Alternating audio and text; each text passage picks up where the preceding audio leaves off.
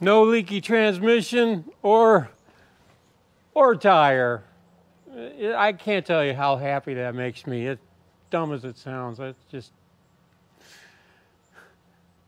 just makes me happy. But what makes me sad is we're not taking any more trips this year because today is going to be the last above freezing day for a while, I think. Probably till next March, April.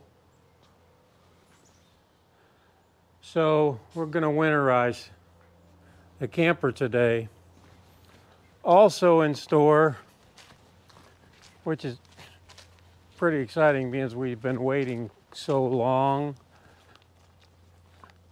we're going to have trenchers come put some underground cables so that we can get Wi-Fi to the metal shop. And they arrived, and they're actually going to do that today. And they're also going to run a gas line to another one of my outbuildings that I'm going to have insulated and heated down the road. But as long as they're trenching, we thought we'd go ahead and have them come out and trench a new gas line to the pole barn. It used to be where we kept our goats, but we've decided to make it into a storage area, and we're going to use it for additional storage. You know, we're going to heat it in case we want to do other things with it. Also, this well, it has a hole in it. This is our hand pump well. We call it our prepper well because you can pump water out of the ground, fresh, clean, very clean water, any time of the day, any time of the week, any time of the year, no matter the weather. And it's endless supply. And that's the reason we put it in the first place, was to have a endless water supply. But it's broke now, so they're supposed to come fix that today. And we've been waiting a very long time to have these things done. These companies are so busy that do this sort of thing that you really have to be your own advocate and kind of, you know, you hate to bug them and bug them and bug them, but you want to get the work done too. And here, there is so much work for these kinds of services. These people who are so busy, just you know, and it's hard to find help. They can't get any help. And so, you know, they're working their weekends, they're working extended hours. I mean, they're making a lot of money, but it ain't like they're not earning it, they're earning it. So we're kind of, you know, we've been waiting over a year, so we're kind of like squeaky wheel in it, I guess you'd call it, squeaky wheel in it. But we got results, and they showed up, and they're going to hopefully get things done, and we're going to get everything done today to prepare for the future. It's kind of nice to get things done before the whole country falls apart, let's just say. Okay, so we're going to get the camper winterized, and I'll show you the progress we're making on the trenching.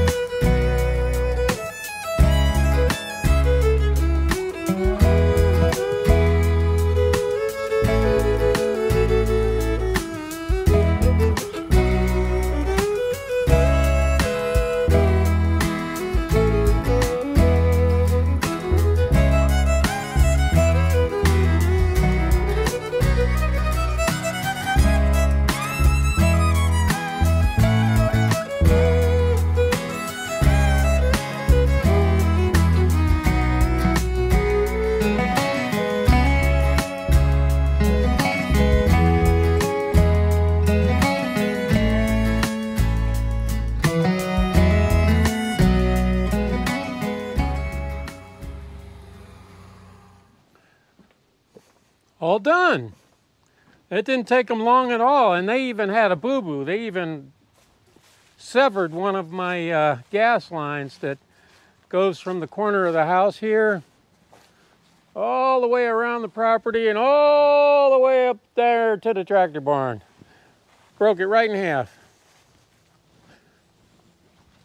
And I got really lucky because even though they severed it, they knew how to fix it, and they just happened to have a fix-it part, which they say is kind of unusual for them. So I was like, oh, thank goodness, because the gas line led to the tractor barn where we keep a lot of consumables, let's just say, you know, food and water, things like that, that we leave out there. So they got it fixed right away, and they did a good job. What they basically did is they come to from the back of the house here, which is going to go inside of my utility room. They're going to hook it through one of these, I assume. 4 more security cameras to the outbuildings and Wi-Fi to the metal shop. So you can hardly even see where they trenched.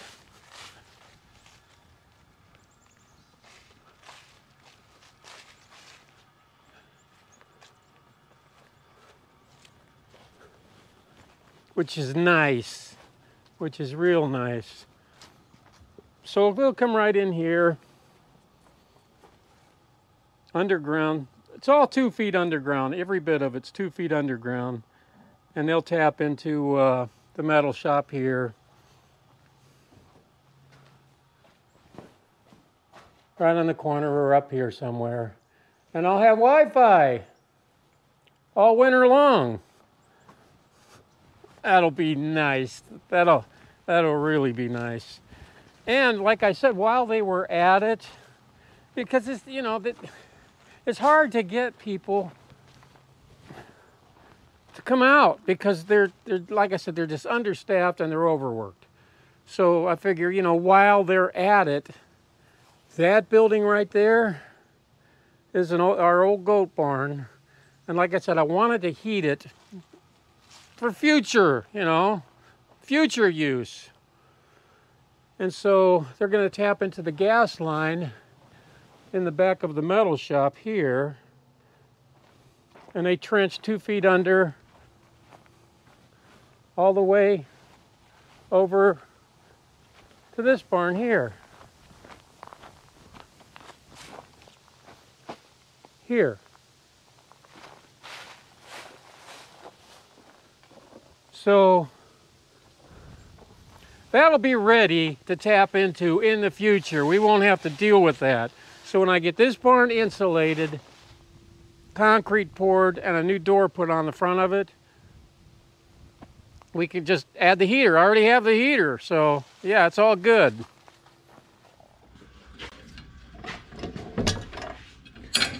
Now it's time to winterize the camper.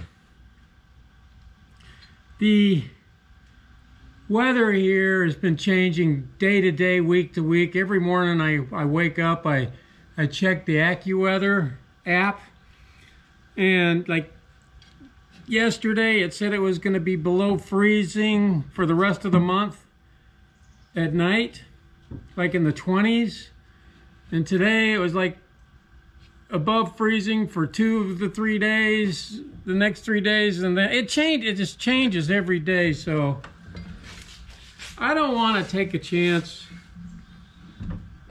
of leaving water in these lines while it sits out here and them freezing up. So I'm just going to go ahead and winterize it, and hopefully it'll be easy enough to unwinterize if things change, but I doubt things will change. So the former owner of this rig,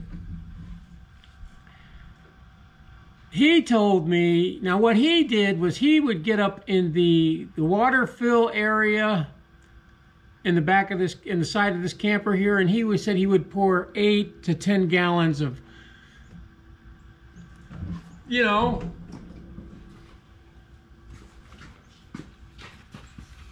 this stuff, this antifreeze in the lines. You just pour it down there and use the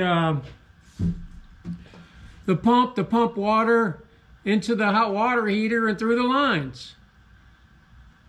I can't believe that was the way to do it. I couldn't believe that was the way to do it, but that's the way he did it. He'd buy 8 to 10 gallons of this stuff and just dump it down to fill.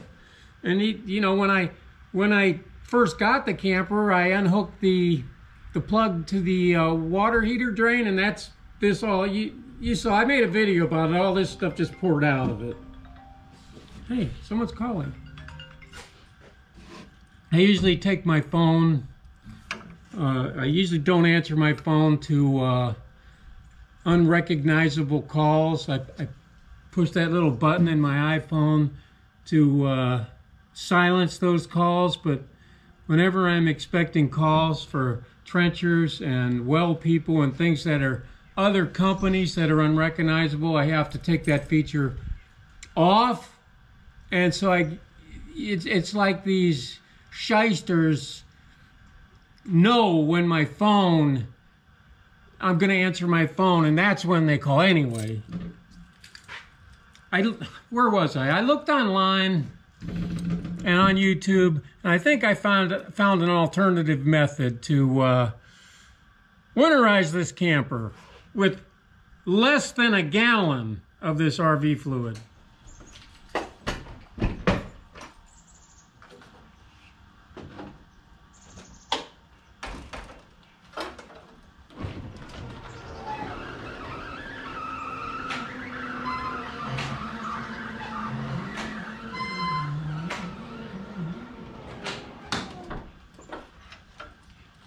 Come on in.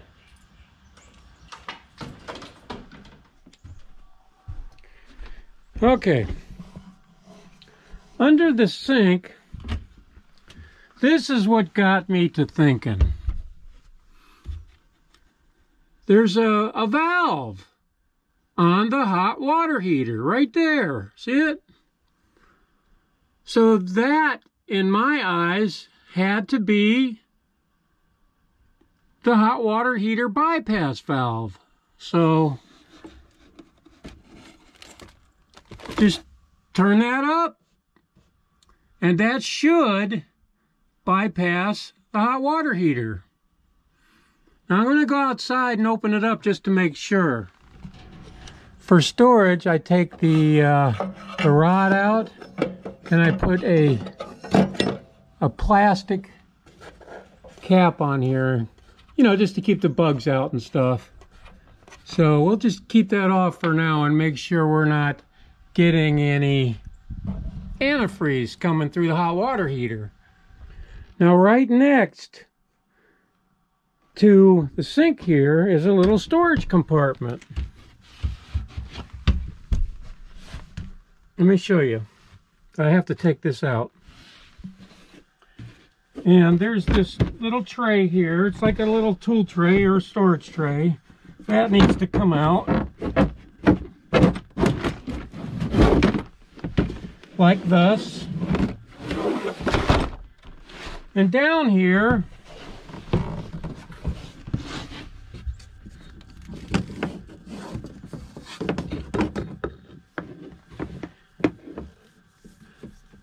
is a tube. And it also has a valve right there. So, I'm kind of guessing right now, but it looks like that valve is turned off, and I would have to turn. Let me show you if you can see. I don't know if you can see. Now, there's this tube. It's here for a reason, okay? It's connected. There's a little valve right here. One says S, one says W, so I assume this just shuts off this so water doesn't come pouring out of this valve when you're running things.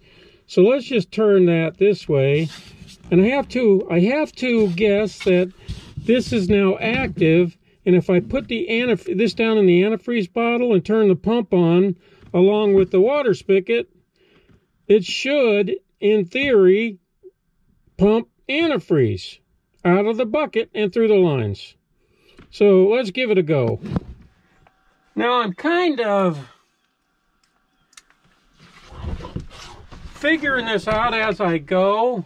Like I said, I did watch a YouTube video from the manufacturer on how to do this, but mine looks to be a little bit different than that, so I'm hoping that this works.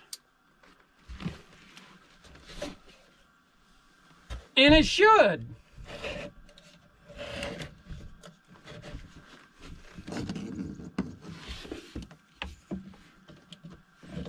Okay, so we'll just take this, stick the line down in here, and now we'll turn the pump on.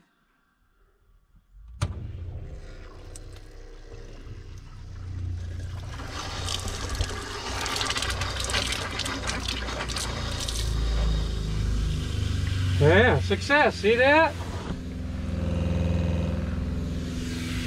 All right.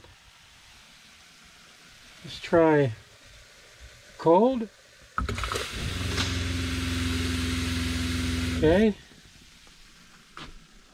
Oh, it's using it up fast. So it did bypass the hot water heater. Let's go into the, okay, in the bathroom. Pink. Pink. Okay.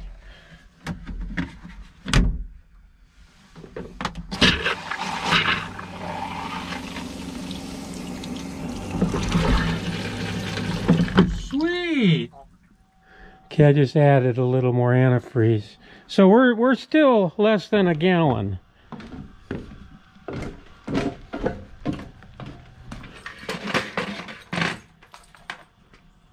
This is the outdoor shower, auxiliary shower.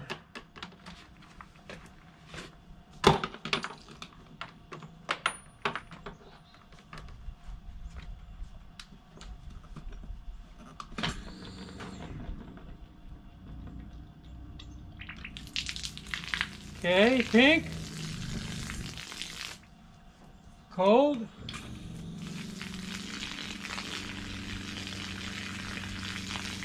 Good, pink. Okay, that's good.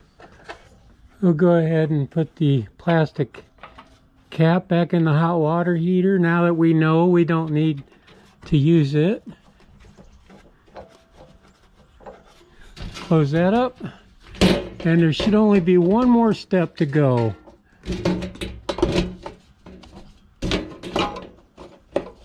And that is here. And inside here are two valves. That's the water drain valve down here.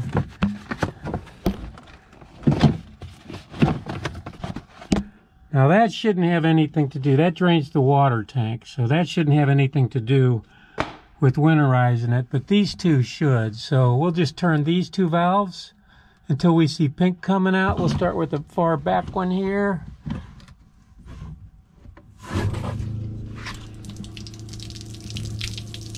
Okay, yeah, pink.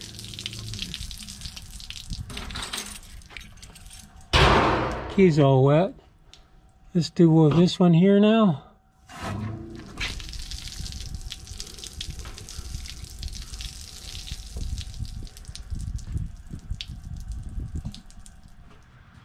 Not to worry, it's the non-toxic antifreeze. It doesn't hurt people or plants, allegedly.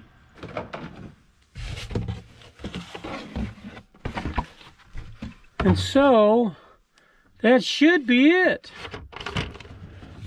And because we got a little left over, we'll just pour some in the traps. It's got a little bit left over, just to make sure.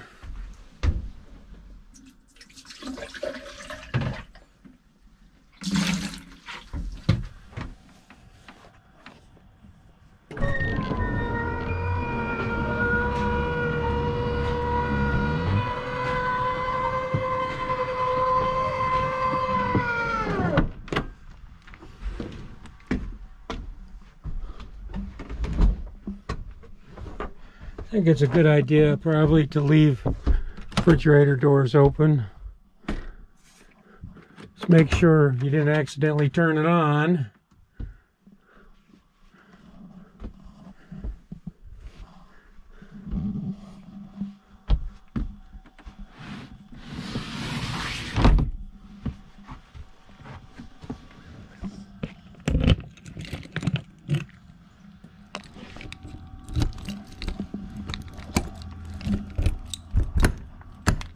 And that's how you do that. That's how you winterize a 2013 Arctic Fox 990 truck camper.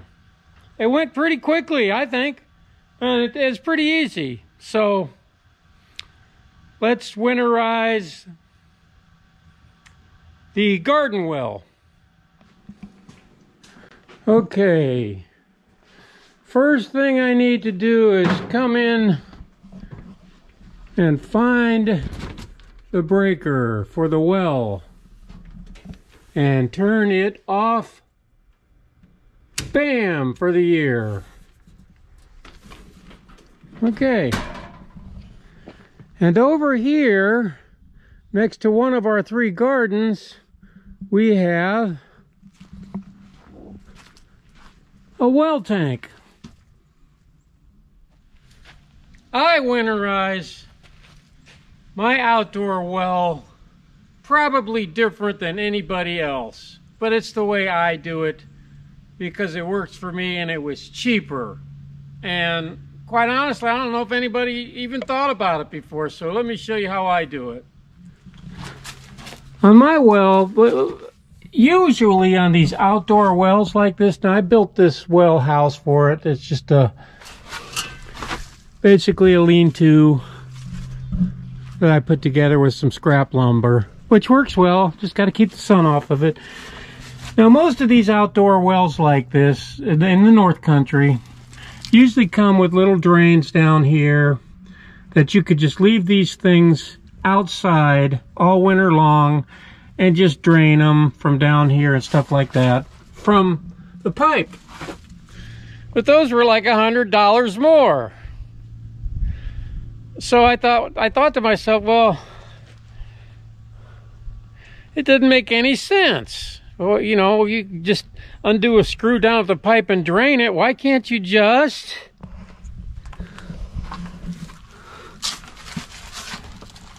unscrew it here and take it in? And just take the whole tank inside. Right? And the supply company I bought this from was like, well, I guess you could do that. Like, they'd never heard of that before, so that's what I've been doing. I just unscrew the tank, take it in every year. Save $100. And it's still peace of mind, right? So I just get a regular wrench. You just hold on to it and just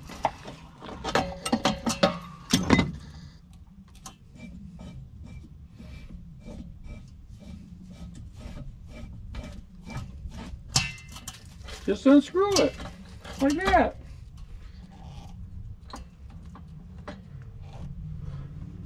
And I leave these valves open.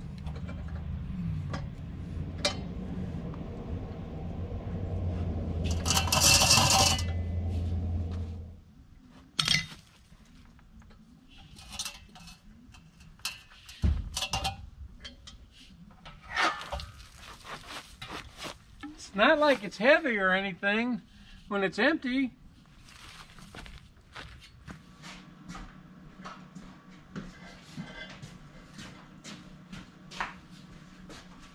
And then what I do is I just carry it out here into this heated tractor barn. I clear a little area on the table.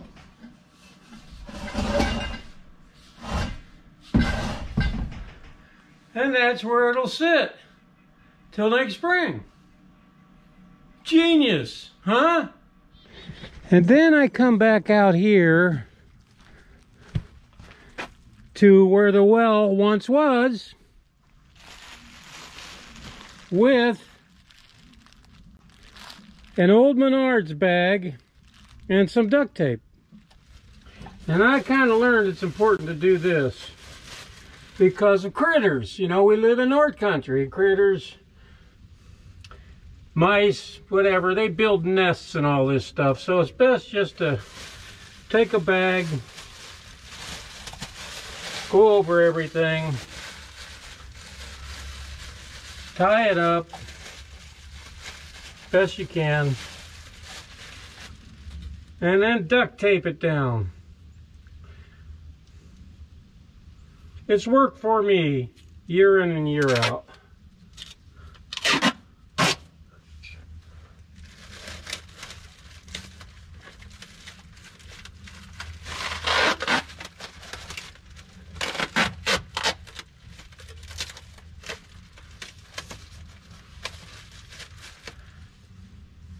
And that's that. See you in the spring. What I'll do lastly, as far as winterizing my adventure mobile, is put a bunch of mouse traps around. I'll put some traps, just the small ones, like this. I'll put them inside the engine compartment, 2 or 3 of them, and inside the cab of the truck, 2 or 3 of them, because mice are cute and all, but they're not your friend. They will tear up your wiring, and they'll get, you know, they'll find a way to get warm, or they'll be looking even now for places to go in the winter. So yeah, these are just a few things I've learned over the years, and that's what I'm going to do now. And I guess I'll go ahead and close this video out, because it may, you know, the well company may or may not show. You know, it's one of those things that they say, yeah, we'll be there Tuesday, and 2 weeks pass, you call them again, and they say, yeah, well, you know, an emergency came up, or that, you know, and I don't doubt that's what happened. You know, they, like I said, are so busy. This is such a small job, and there's so many big jobs out there, so I have to be patient and just be a squeaky wheel and hope they show up to fix my little hand pump well. So maybe that'll be on the next video. I'll see you guys all later.